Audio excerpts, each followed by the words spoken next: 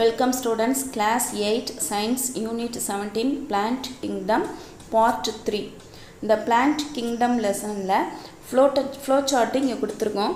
Plant kingdom வந்து traditional classification ல cryptogam phanerogam னு பிரிக்கிறாங்க. Cryptogam னா non flowering plant, சரி பூக்காது.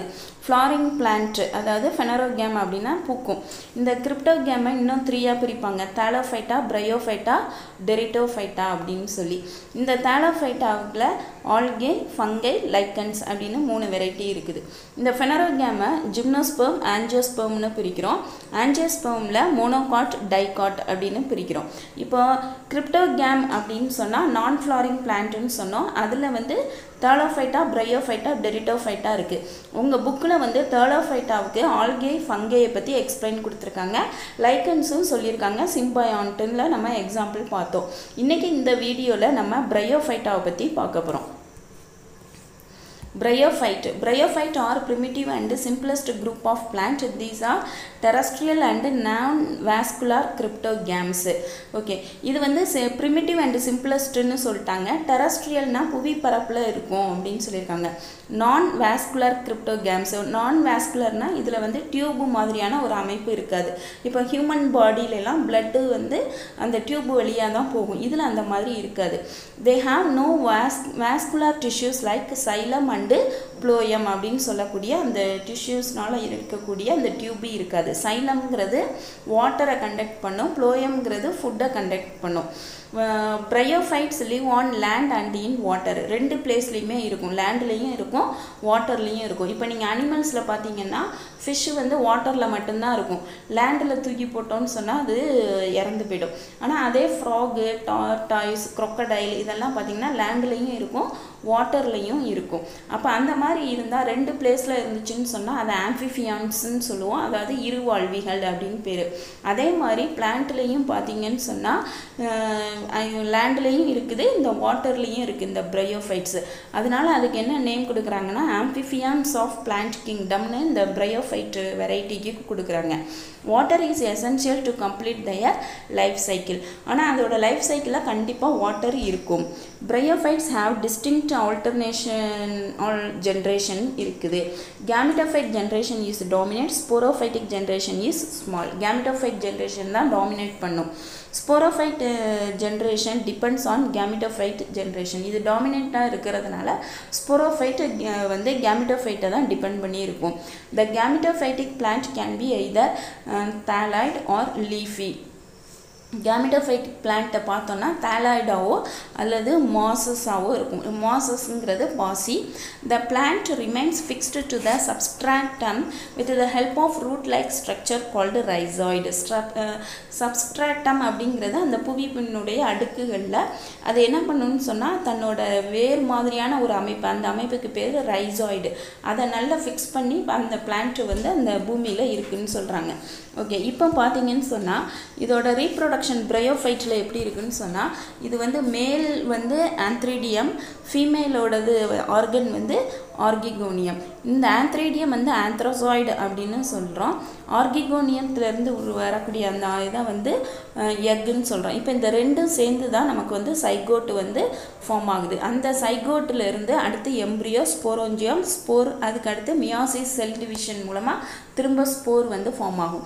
இந்த இதை ஃபுல்லா வந்து நம்ம gametophyte-னும் இதை வந்து ஸ்போரோஃபைட் அப்படின்னும் நம்ம சொல்றோம்.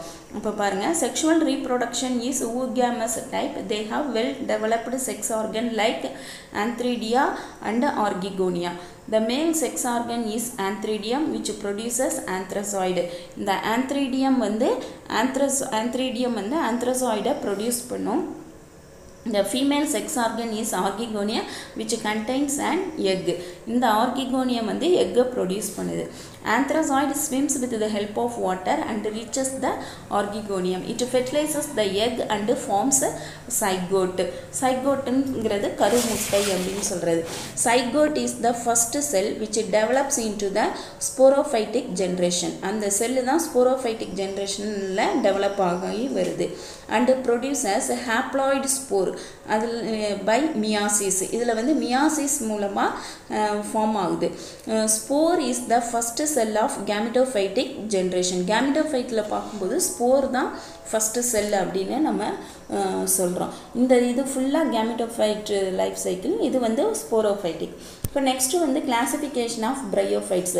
Bryophytes R classified into 3 classes. ஒரு பிரையோஃபைட் வெரைட்டி எல்லாம் இந்த 3 கிளாசிஃபிகேஷனில் கொண்டு வந்துடும்.